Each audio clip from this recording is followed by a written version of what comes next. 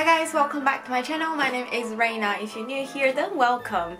As you guys may know, it was holiday seasons now, so the sales was quite crazy ever since Black Friday or even before that. And this year, because of pandemic, there's a lot of extra sales was going on. So I did a few sessions of shopping and I did receive quite a lot of parcels. There are still some sort of delayed because of everything and they seem to change their warehouses or something.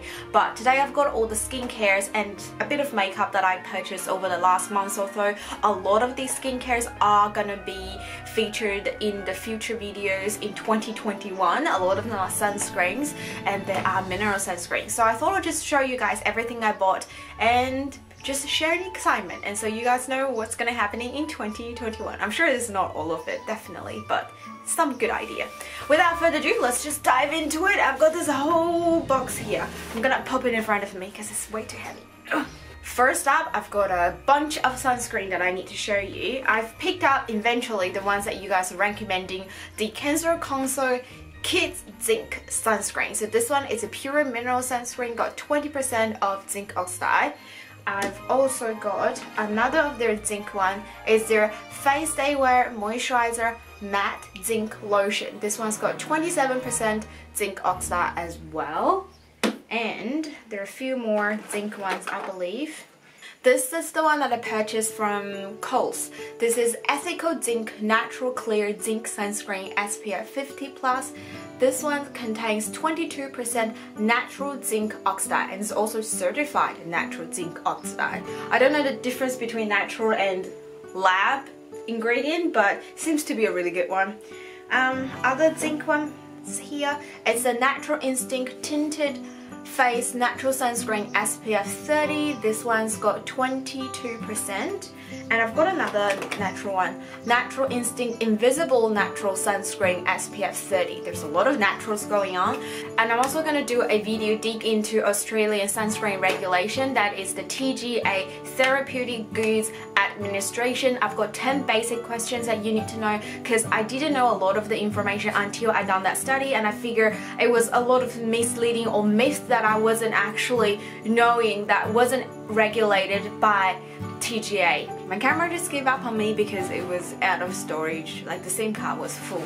So we were talking about all those zinc mineral sunscreen. I've got a couple more to show you. One is from Milk & Co. I believe this is brand. This is a Protect Me SPF 30+ sunscreen and is suitable for a baby over 3 months or older. So a lot of this mineral sunscreen end up finding in the baby section, like baby skincare. So I guess that's one of the reasons why I couldn't find them before, because I was going through the regular sunscreen aisle, but it was actually in the baby skincare. I haven't been shopping baby skincare since my sister is way too old now. So this one is got 22% of zinc oxide as well. Here I've got another 2 more of baby mineral sunscreens. One is from Walnut Natural Sunscreen SPF 30. The other is from the Little Innocent Sun Lotion Natural Mother and Baby SPF 30. I've actually got one more here. It's the Itchy Baby Co. Natural Sunscreen SPF 30. This one's got 22.5% zinc oxide. I'm gonna test all these mineral sunscreens out separately, and there's gonna be a video for that. And a lot of these are very suitable for kids, so I guess it's a chapter dedicated for baby skin as well. And now I've got a few more sunscreens, but they're not mineral ones. I know, I'm purchasing a lot, but I'm actually loving this because I can see we have a lot of options when I purchase, and a lot of these actually work fairly okay, but there are ones that work like way better. So that is why we're doing the review here. So these are the Bondi Sands Hydro UV Protective SPF 50+. This is their new launch, I believe. I've got in the spray lotion bottle, and this is for, I think this is for the body.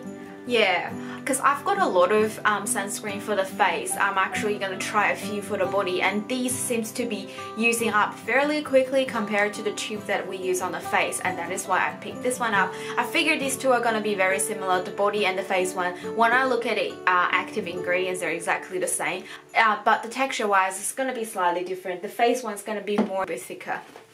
I've got another face product from Bondi Sense. This is their Daily Moisturizing Face SPF 50+, and this is a fragrance-free version. Loving fragrance-free.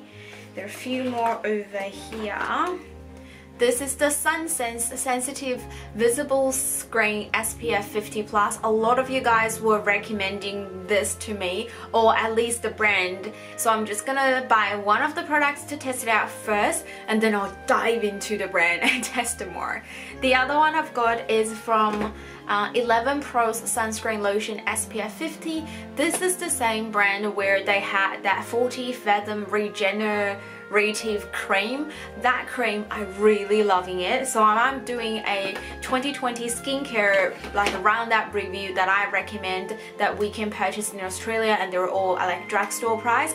That cream's gonna be included in that video, and that is also the reason I purchased their sunscreen. When I was scrolling, I saw they have a sunscreen. I'm like, yes, I am all for it. There's another mineral sunscreen. This is from Mugu, I think that's how you say the name.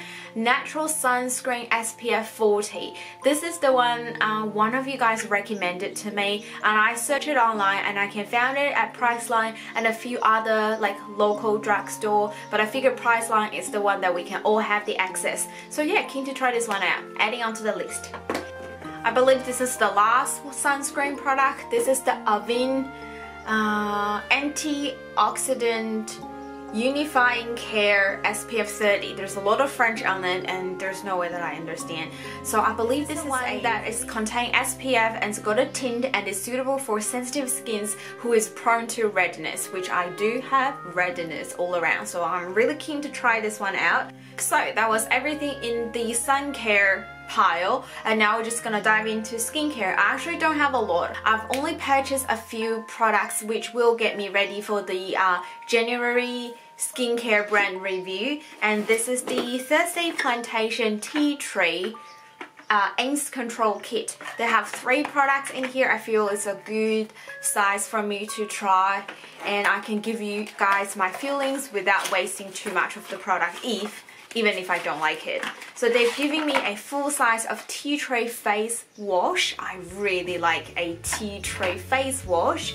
And they've also having one of these tea tree medicated gel for acne. That sounds pretty good. I've got acne actually all the time for various reasons, and they've also included a tea tree face cream, and this is like a 65-gram size, and I'm planning to pick up a few more their tea tree line, but I figure I'll purchase them in store and then I'll have a look, see what else they've got to actually get me almost a full face. I figured this brand Thursday Plantation won't actually having a whole line for skincare routine, which is also good that I can test out some other Aussie brands who's only having a few products that I'm interested in.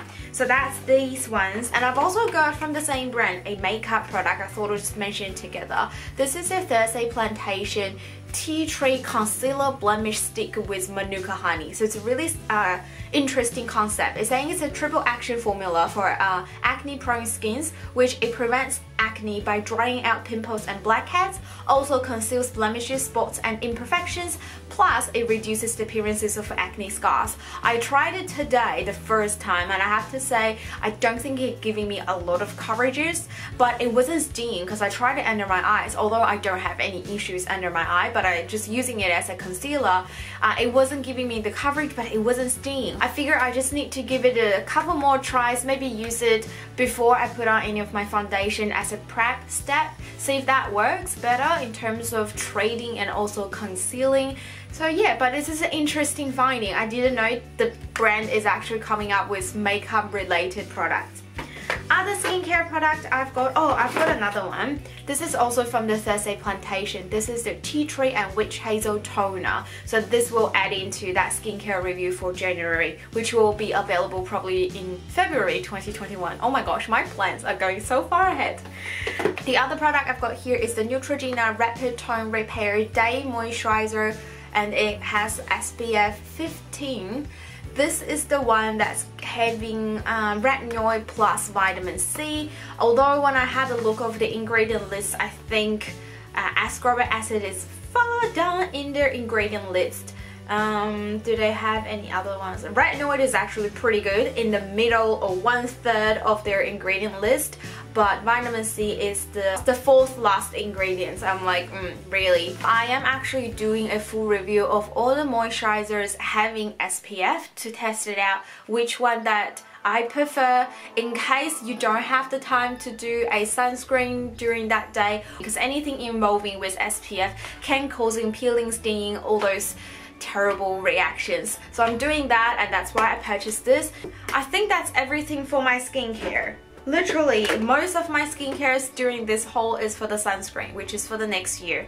So I'm actually very excited, but I also pick up a few makeups for sure. Like, who am I? The first one is just a return purchase. It's this Maybelline New York eyelid makeup remover. I used up a couple bottles. I just ran out recently, so I just thought, well, time to stock up another one when it's on half price sale for $2–3. It's really good. It removes the eye makeup so well, and it's not too oily. And when I applied this on my lips, I didn't notice such of stinging or, you know, terrible taste or anything. It's just very gentle, and it removes everything perfectly, and for such affordable price. And the bottle, I love this bottle. You can take it for travel and you don't feel like it's taking a lot of spaces at all.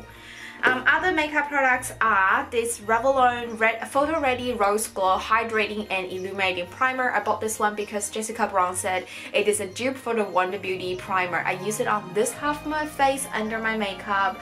I actually can't tell the difference between this half and this half, so I might have to try this out a few times because I don't really like the dropper, and they have like a, I don't know if you can tell, it have like a pearl beads within, and it didn't work well for me, so I don't know how to make it work or what it's supposed to for. So yeah, I need to try and play with this a little bit more, but I really like the scent. So on this half of my face, the primer that I use is the Max Factor Miracle Prep. I actually like this one a bit better. It's just like a traditional, easy to use, hydrating and with a little bit of illuminating primer. It feels quite rich when you blend it out, so I'm gonna have a video testing all this out separately. So if you want to see the details reviews, go check that video out please. I'll leave it somewhere here and there. I've got another primer from Revlon. This is the Prime Plus. So I got this whole set from Revlon at Chemist Warehouse when they're having half price sale. That includes one of these primer and one of this really baby pink blush, which I don't know if I'll be able to use it, and also coming with their volumizing mascara. That's not all of it, and plus one of their, what is called, Revlon Kiss Glow Lip Oil. So 4 products here together. It was, I believe, under $20 on half price sale, and I was really wanting to try the lip oil and the primer. So if I purchased these 2 separately, it cost me more than $20. So that's why I went for the whole set, and I've tested out 2 of these products today. My mascara is this one, and my lip oil was this one, and then it completely worn off. These 2 to me are like 50-50. I like some aspects of it, but it's not a perfect product for everyone, obviously. Haven't tested these 2 out, so I can't tell you. Other makeup that I'm wearing on my face today is my bronzer. Is this Savvy by Designer brand Graduating Bronzer Trio. All 3 shades are shimmer, which I don't like. I figure at least one of them can be satin or matte finish, but it actually turns out looking pretty good on my face. You do have to sort of blend it quickly, and if you use one of the dark color too much, it might take you a little while to actually blend it. But yeah, I actually quite like it. And I've also used this Max Factor Radiant Lift Long Lasting Radiant Concealer under my eyes. It's definitely not the most high coverage ones, but it's actually quite hydrating. It says it's containing skincare ingredient vitamin C and vitamin E. I'm feeling not very heavy, and it's not creasing a lot under my eye, which I tend to get some creases all the time with all types of concealer. So I'm actually quite liking it for my first day use. It's just not a high coverage one, so it's just those light natural coverage and giving a little bit of radiant effect. Not too much, it's not like glowing under your eyes, which is good. I don't want that under my eyes. And I've also tested out a goodie but oldie. I mean, particularly if you're watching YouTube, it's been out forever. This is the Flower Beauty, what is called blush balm. I've got in the color Bubbly, which is a wrong color. I would prefer their peachy color, so I've got in their pink one, and I thought it's gonna be so intense, but when I blend it out and dab it on my face, it's actually pretty okay. I mean, the color for my skin tone, and I can still wear it, I'm really impressed, and the formula is actually really nice. I don't really need to say more because there's tons of reviews for this out there, but I'm just happy that I pick it. Even with a not so perfect matching color, still worked pretty well, which makes me wanting to try their peachy shade even more. And I've got two Pixie Eye glitter eyeshadows, and they're liquid eyeshadows. I really have to play with a little bit. I don't know if you can tell, but there's a lot of glitters under my eyes. So this one, the light color, it's a pure glitter, which I tested out my hand and I know it instantly, so I wasn't using any of this today. I'm glad. And this one, when I swatch it, is having a good dark pigmentation like the color it shows in the bottle. So I thought it's one of those normal liquid eyeshadow with a hint of glitter in it, because when I swatched it, it wasn't showing off much of the glitter, but when I applied on my eye and I did a couple like application to build up this color in my outer corner, what happened was left a lot of glitter but not so much of the color. Like, I still see the color, but there is more glitter than the color that I want on my eye, and it's really hard to get rid of them. They are literally sticking on my face. So if you're someone loving glitter, then yeah, definitely try these out. If you're someone still learning and experiencing, I would suggest you do your eyes first, so if you make any mistakes, you can easily wash it off, or just play gently, carefully. Like what I did today, it was a bad example.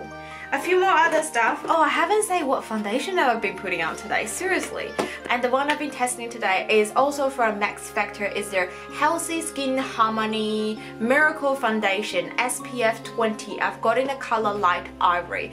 I don't think it's been oxidizing a lot, particularly in front of the camera, but yeah, if you're wondering, it is oxidizing a tiny bit. And for setting spray, the one that I use it on my face today is from Savvy by Designer Brands, their Healthy Glow Mist. Actually, quite liking it. It's very moisturizing and give you a nice glow, but the sprayer bottle, oh my gosh, it's so strong. I really need to change into another bottle if I really want to enjoy this. If I don't mind, then it's fine, but if you do and you're pretty critical in terms of the sprays bottle here, consider change to a different bottle, the one that you love, and pour it in, because this is terrible in terms of around here. The product itself is good, so you know, that's what happens when it's a drugstore product. It's sort of just, you know, take off 1 star from that really high quality performance. I've got another glowing setting spray. You can tell a lot of these products I bought during this whole like glowing, healthy glow, hydrating, illuminating. It's what I'm into at the moment. This is the Loreal Shake and Glow setting spray. There's so many people raved. I don't even know how many. Like more than half of the YouTubers that I followed are recommending this, and I was never thinking picking out until recently when I start getting into the whole idea of glow, healthy, shine, luminous. So finally picked this up, haven't tried it yet, feel like it's gonna be perfect for summer, so that's that one. And is that everything? Oh no, actually I've got one last stuff that I have to show you. The one last product I have to show you is from Makeup Forever. It's their multi-purpose sparkling powder, diamond powder in the color Starlit. I got this at TK Maxx recently. I just been to Melbourne recently after 9 months of being in regional Victoria. Because I work in a hospital, I try not to go to Melbourne because you get asked every day when you go to work and you have to fill out a form if you've been to. So long story short, try not to, and now we can, so I went there and this was for $4, 10% off their retail price. I've actually got one of these purchased myself way back when I was still in high school, I believe, when I first introduced to loose powder, diamond powder. I know Makeup Forever is making good ones, and when I saw this I'm like, I have to get it. If they have more shades, I'm gonna get all of them, but this is the only one they've got in the store, so I pick it up. I'm like, it's such a good bargain. I haven't tested it out, but I'm, you know, just buying some really affordable and the product that you used to love and, you know, calling as a holy grail just make me so happy. Okay, so that concludes everything in today's shopping haul. I hope you guys all enjoyed watching this. Sometimes I love watching shopping hauls when I'm like folding laundries or cleaning a little bit, you know, just doing boring stuff, and I watch these videos next to me, not necessarily watching it but listening to it, and just share the excitement. Also trying to figure out if there are some good deals at the moment that I will keep an eye on it and pick it up, like the Makeup Forever powder. Now if I go to TK Maxx, I'll definitely go check on their makeup aisle. I do think some of the products are pretty good, and some of the products it was actually available in New Zealand that you can pick it up from there as well. That is everything for today's video. I hope you all enjoyed it. If you did, don't forget to give me a thumbs up and consider subscribing to my channel, and leave all your comments down below what you've purchased recently. If there's some good deals, let me know so I can spend some more money and feels like saving more. I hope you all have all had a great day, and let's enjoy some lovely weather outside and enjoy some lovely holidays. If you are watching this at the end of this year, I wish you a Merry Christmas and a Happy New Year, and I'll sure see you guys very soon in my next video. Bye!